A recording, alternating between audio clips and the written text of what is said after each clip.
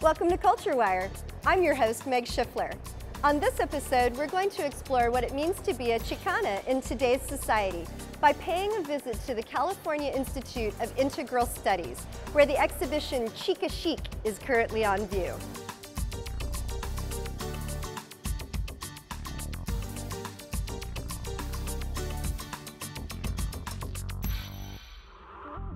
Guest curated by Raquel de Anda, Chica Chic features an array of artwork by 5 leading Chicana visual artists that address a range of themes such as gender equality, immigration, sustainability, and education. Using a distinct visual approach, each of the artists responds to the shifting needs of their communities in ways that offer new perspectives and multiple points of entry. The vision for the exhibition is really to bring together the voices of a new generation of Chicana artists, all of whom reference the work of the artists of the Chicano civil rights movement in their work, but they are also responding to new cultural concerns and new sort of cultural circumstances.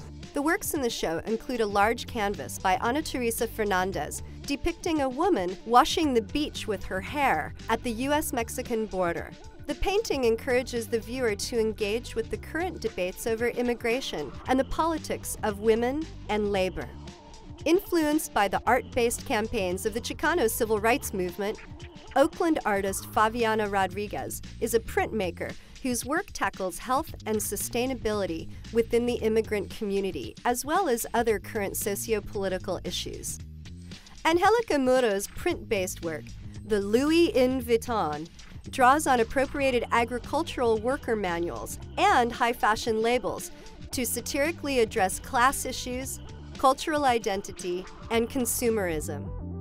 Angelica, she has drawn, her father was an agricultural worker, and so she has drawn a lot from the materials that the agricultural department sends to agricultural workers, referencing the depiction of farm workers and some of the information about toxics, about the pesticide application. Mitzi Avila Ovalles combines a variety of media, including embroidery, to create artifacts of Mexican, Chicano, and American pop culture. Shizu Salamando creates immensely detailed drawings of celebrities on the same platform as her friends and family.